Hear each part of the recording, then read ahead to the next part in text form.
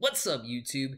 Zero here, and today I'm going to be doing a hunter build in Destiny 2 called the Devil's Reject.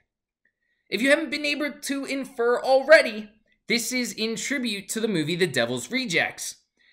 I'm going to be coming out with different tribute builds to different movies and TV shows, so be on the lookout for those. My first one is The Devil's Rejects, not only because this is a classic, but it is also one of my personal favorite movies. Now, this build is either going to be amazing or, well, it may be a clown build. I don't know yet, but let's get into it and see what happens. What's the matter, kid? Don't you like clowns? Why?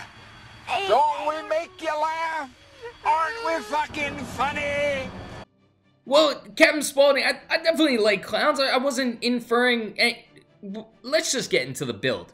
So we have the Gunslinger, and I'm going with the Incendiary Grenade, which lights enemies on fire. I'm going with the Gambler Dodge, which dodging near enemies is going to get me my throwing knife back, and whichever jump you want. The main thing is Way of 1,000 Cuts. Well, this is a Devil's Reject build. We better be going with the Better Devils as our primary gun, and the Devil's Ruin as our secondary gun. Line in the Sand as our heavy, and I'm going to talk about that in a little bit. And then as our allocation, you really want that mobility as high as possible. I'm really sorry. If you're OCD, I only got to 97. I was trying for the 100, but couldn't exactly get there. Strength is the second main stat to get that melee back quickly, and the third stat is recovery. And obviously, of course, I gotta put the Righteous armor on, but the main important thing is the Bombardiers. When you dodge, you leave a bomb in your wake, but of course, we are the Devil's Reject. We want to have the Righteous armor equipped, and we have to make it red and black.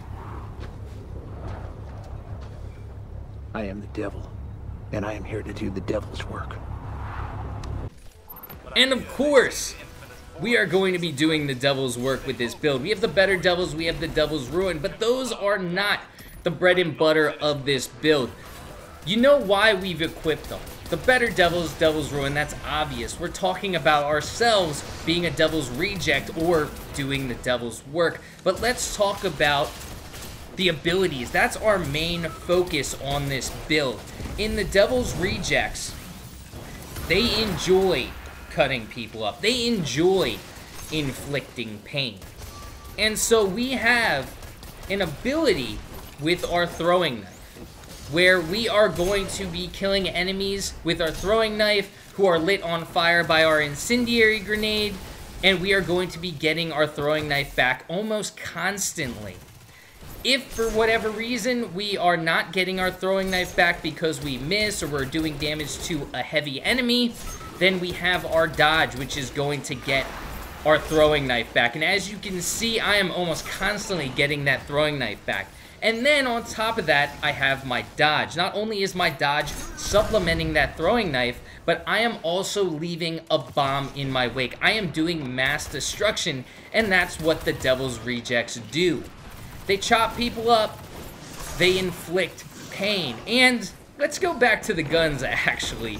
We're not only going to be inflicting pain on our enemies, we're also going to be inflicting pain on ourselves, because why not? Obviously, right now in Destiny 2, these are not the best guns in the game, but we're going to be using them. So we're going to take a little bit longer to kill enemies if we decide to use our guns than we could if we were choosing a little bit better guns. But mimicking a Devil's Rejects build, we spare no expense, so of course we have to go with the Better Devils and the Devil's Ruin. Now you may be asking yourself, well, why Line in the Sand? That doesn't have devil in the name, and it's just, line in the sand.